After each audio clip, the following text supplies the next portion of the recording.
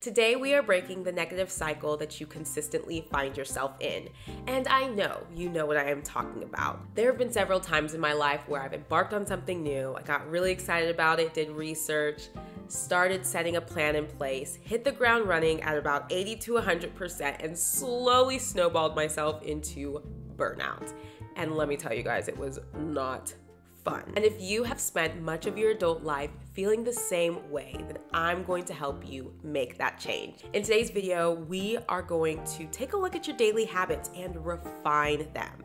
And I want to give you some reassurance. I am not sitting here telling you that you are someone that needs to do and be better. You are not a self-improvement project.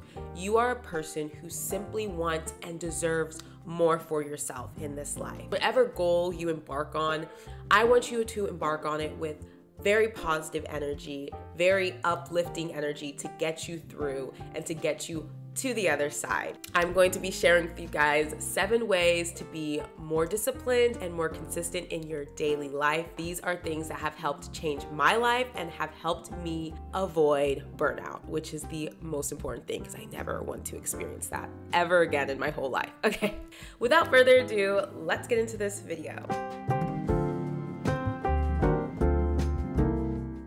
Okay guys, we're gonna start with improving our daily cues. Your daily habits mold the person you are trying to become. The thing is, you can want to have a productive reset routine. You can want to go to the gym 3 to 4 times a week. You can want to improve your relationship with your family and friends. However, if you don't set yourself up to achieve those things, it is not going to happen. In BJ Fogg's Tiny Habits, he writes, "The recipe for behavioral change is composed of 3 ingredients: motivation, ability, and prompt. Start with the simplest behavior and get it down before taking on more," which is why your daily cues are so important. A cue is an event that triggers a habit. It serves as a signal to begin.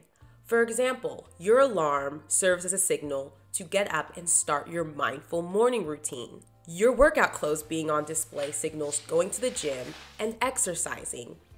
An app that sends you motivating quotes signals gratitude and reflection. However, prolonged absence of these cues will lead to your individual habits slowly subsiding. So, over time, if you stop setting the alarm, you're going to be waking up later and later. If you stop laying out your clothes, you're going to be bargaining with yourself on whether or not you truly want to go to the gym. And once you stop getting those motivational quotes, the reflection and the gratitude go out the window. You need your daily cues to help boost positive habits for a better routine and more consistency and discipline in your life. No matter how big or small these cues are, you need to look at them as non-negotiables in your life to get closer to your goals. Next, we're going to talk about resetting at the start of each week and at the start of each month. I am definitely a reset girly. I love my Sunday resets. I love my monthly resets. I love my weekly resets. It just honestly helps my world feel a lot more structured and productive. Researchers have dubbed this the fresh start effect, which I just love that so much. It says that people are better at tackling their goals when they start on so-called temporal landmarks, i.e. the start of a new year, the beginning of the month, the beginning/end of each week, okay? Deep down, we're all reset girlies, right? Your reset routine should be curated to what is important to you. For example, budgeting, deep cleaning, checking in with your spouse and seeing if you guys are on the same page and how you guys can better support each other. This should also be a time to refocus on your goals and set intentions to get closer to these goals month to month.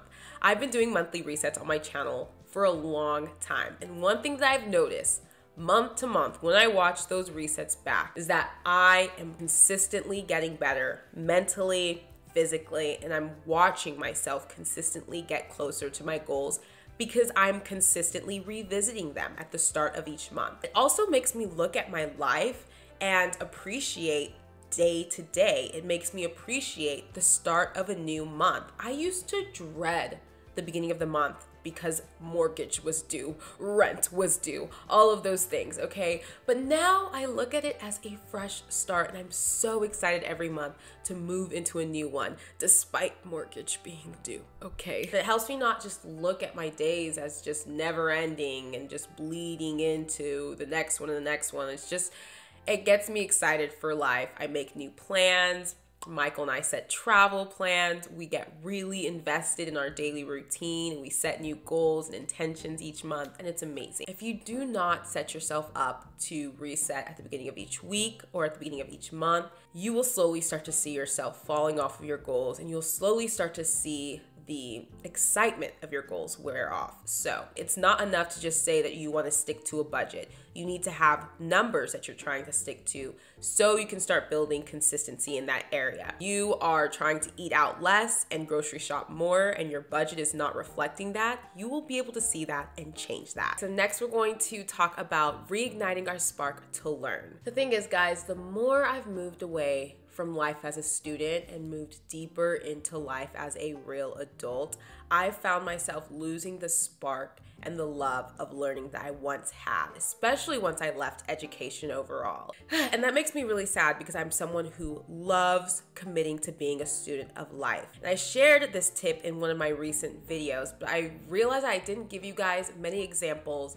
of how to commit to learning in your life. If you're looking for a platform that promotes learning, I think a great one to invest in is Skillshare. Skillshare is an online learning community with thousands of classes led by professionals in multiple industries like film, productivity, design, and so much more. So y'all know I've been moving into being a Notion girly. I've been trying to leverage Notion to up my productivity. However, I'm very much confused on how to use the platform. So I took a class titled Notion for Beginners, Build a Life Dashboard for Personal Productivity by Mike and Maddie, who are doctors and YouTubers in the space. In their class, I've basically learned everything that I need to know about Notion for beginners. I learned how to customize my dashboard and make it more aesthetic and personalized to me, and how I can leverage it and be more productive in my everyday life. One thing that I love that Skillshare has added is that they've created a way to streamline your experience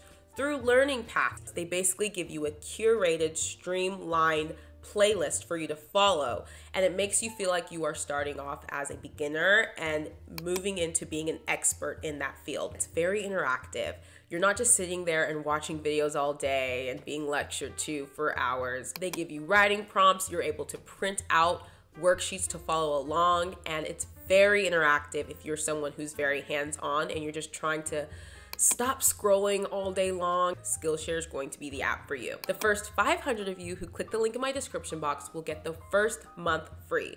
So click the link in my description box, try Skillshare out for free, and let me know how you love it. Thank you, Skillshare, for sponsoring this video and supporting the channel. Next, we're going to talk about refining your reflective practices. Reflecting on your past decisions, including your mistakes, can provide you with valuable insight that can guide your future actions and choices. A recent study done in 2017 investigated whether or not self-reflective reasoning can have a causal effect on yourself and identity. In the end, they found that individuals with high traits of self-awareness seemed less affected by prompts to engage in self-reflective practices, and individuals with low traits of self-awareness showed a significant impact when prompted to engage in self-reflection.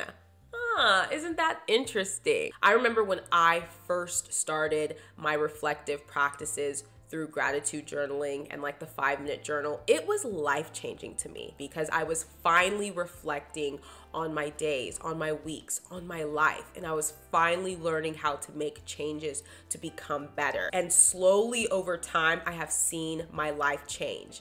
Now, I started journaling almost 5 years ago. And as I've gotten older, reflective practices aren't as significant to me. They're still important, but they're not as significant to me because it's become a part of my life, my daily life, my monthly life, my yearly life. Like I'm consistently reflecting.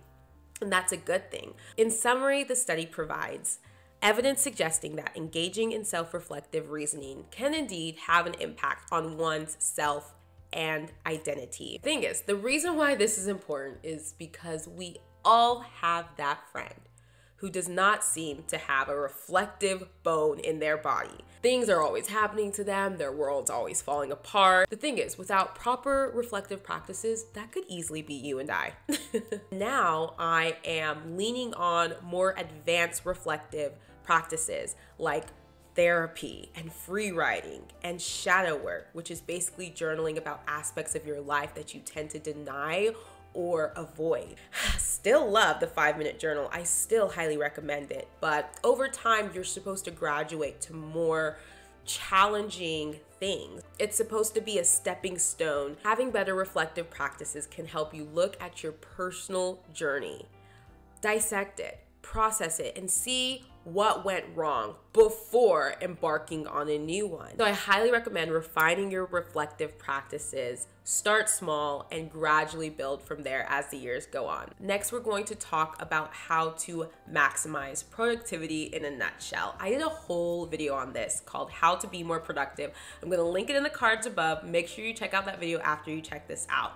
But a strategy that I've been following recently is splitting up my days into 3 categories: maximum productivity, moderate productivity, and minimal productivity, otherwise known as light work. And this is a way for me to be more consistent in my day-to-day.